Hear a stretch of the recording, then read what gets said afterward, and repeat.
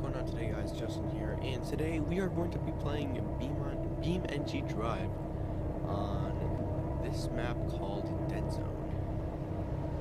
So, what we're going to be looking at today is I scroll down to it, it's like at the bottom, the WLD Free Series 30-2, also known as the EMD SD40-2. Now, this map already spawns in trains if you have the mod installed, which I do. But since we're not looking at this F7 right now, we are looking at the SD40-2, and there is quite a few paint variants and just other general variants of the 30-2. I'm just gonna call it the SD40-2 during this video because that is what it's based off. So right off the bat, we have Union Pacific, Burlington Northern, Santa Fe, BNSF, CP, Santa Fe in the blue and yellow scheme, SP, CNW, and then we have a multi-track drift. I cannot speak. And we have a race. Supercharged lawnmower. I have no idea what that is. GTR, Rail Sport, Rail Tech, and for some reason this has fast freight. So this is only on this Santa Fe for literally no reason. But we'll just start off right off the bat with oh yeah, there's also Conrail right there. Yes, we'll just do CP. And since this thing should be automatically railed for us, and now we have to do the painstaking process. Back is good, and front is good, so we're good. So to actually drive this thing, we're actually need to go into, but alright, so we need to go into the realistic gear box behavior. Because we need to go into M1. And so right now it's in 4, that's what the range box is for. If you put it into high, that's reverse, and then, shoot, I forget the controls, it's increased throttle is T.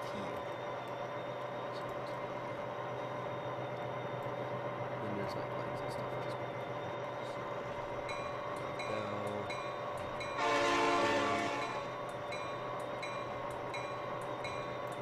To up our throttle because we are flowing, and there is 8 throttles just like on the whole thing. Now I have no idea if you guys can hear this, so I'm just gonna be like, I'm literally this close to the mic right now. But it's got this mic basically, and we are struggling right now. Let's go run up to this because this is not good. So what we're gonna want to do is turn on the rear ditch lights. Just realize this doesn't have rear ditch lights.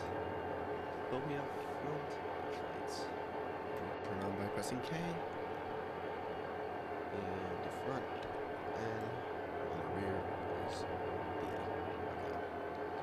So now we can spam T. That's why I'm trying to turn off the okay. We're making 10 pounds of pressure right now.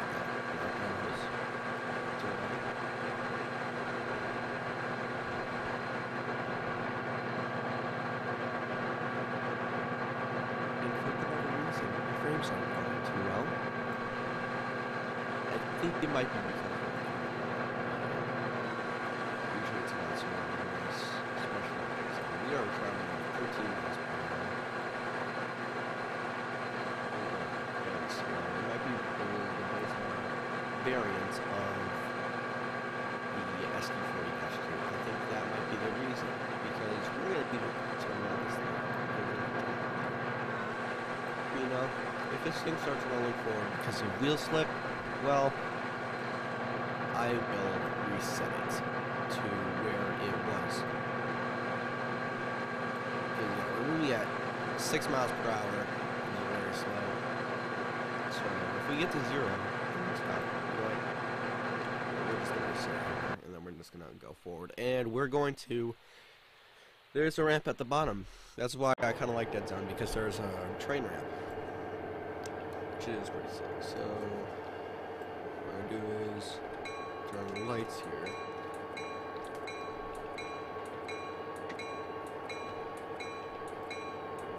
Push the buttons, shift up to me, and we're just gonna go up to notch 8. Now, if you do shift up them 2, that is the dynamic brake. And whatever notch you're in, just like the real thing, is how much dynamic braking you have.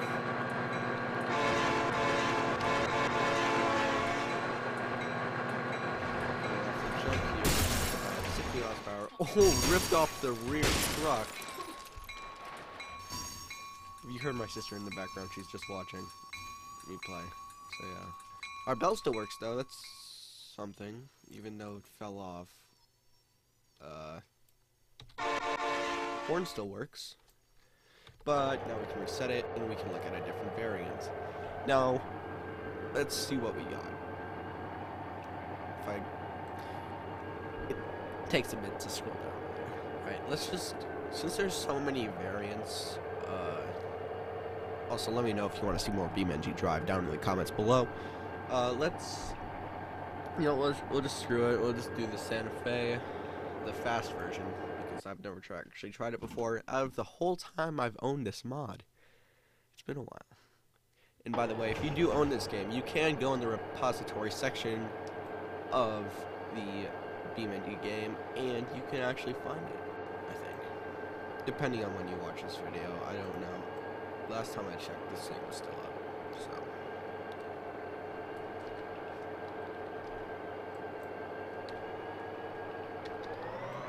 And there's no different form changes at all, which is sucks, but it's cool.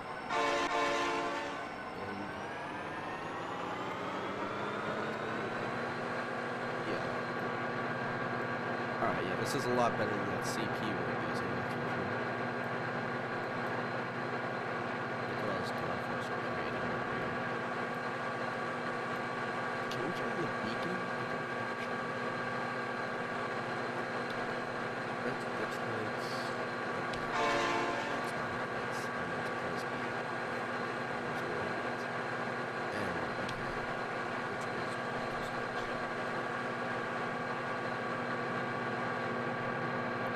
So this is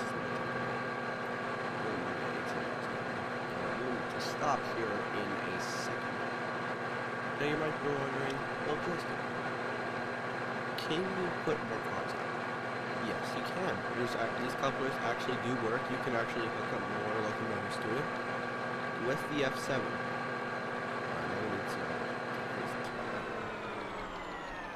Actually, I can just reset it.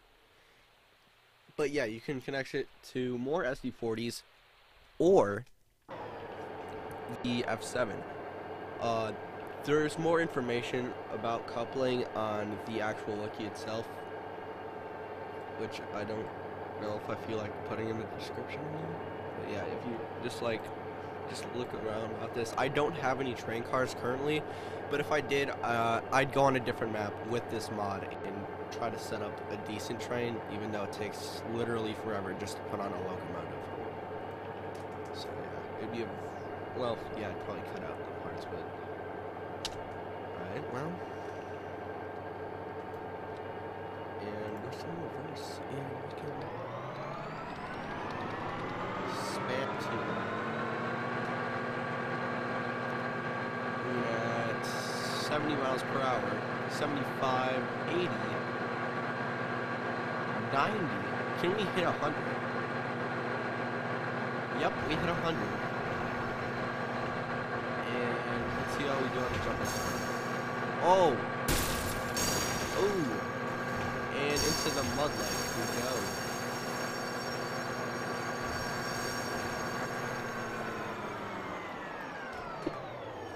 All the doors for the engine open, and if I actually put the strength to 100% here, and not do that,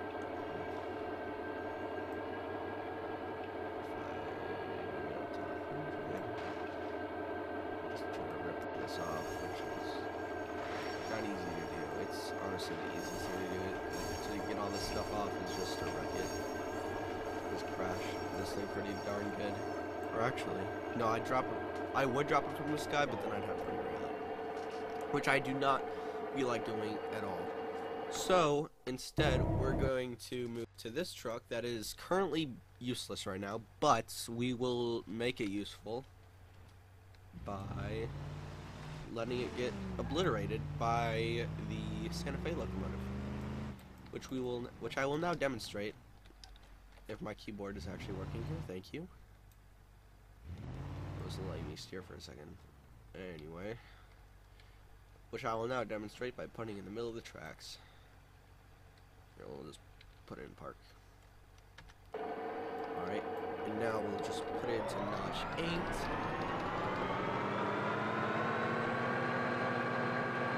Shift into number 1, and we're already ready. Okay, bell. Oh, it actually turns on the beacon. Horn sequence. And the truck is now going to be obliterated. Yep. And it is flaming ball of fire. And we are still upright, but our frame is very bent. Lost a ditch light too. We're just kind of a boat right now, and our wheel is very glitched out. I don't know if that's supposed to be. Oh yeah, but here's the truck. See, that was from 100 miles per hour on that train. You see, this could literally, like, I'm not even joking about this part, but this game's actually pretty realistic. This is kind of an example of don't stop on train tracks when a train is coming, because this could actually seriously happen to you. Like, especially if you're like where it goes at track speed of like 70 miles per hour, that seriously could happen to you right there. I mean, not to this extent, but you know, it'd just be a stupid like ball of metal. So just don't be an idiot around trains. They're very dangerous. That's why you don't be stupid. Where is it? Alright, let's do something more interesting to get hit by. Like the extra large version of the Pigeon. And we'll do the fastest version. Actually, no, we'll do the cleaning because that's the most, because, you know, there's the most movable and breakable parts. So, yeah. There's no horn on it, unfortunately.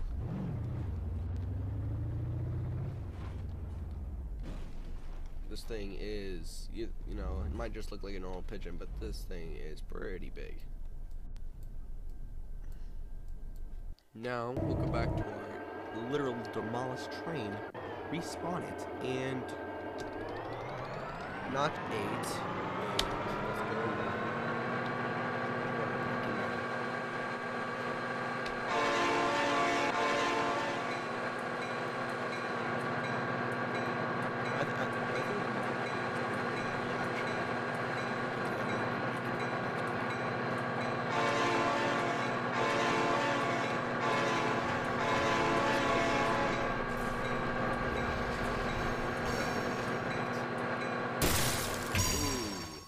That actually broke our engine that time.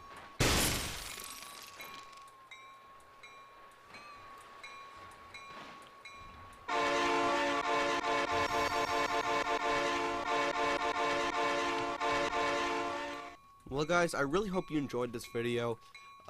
Please like and subscribe for more videos. If you want to see more Beam.ng videos, let me know down in the comments below. And I never thanked you guys for 100 subscribers.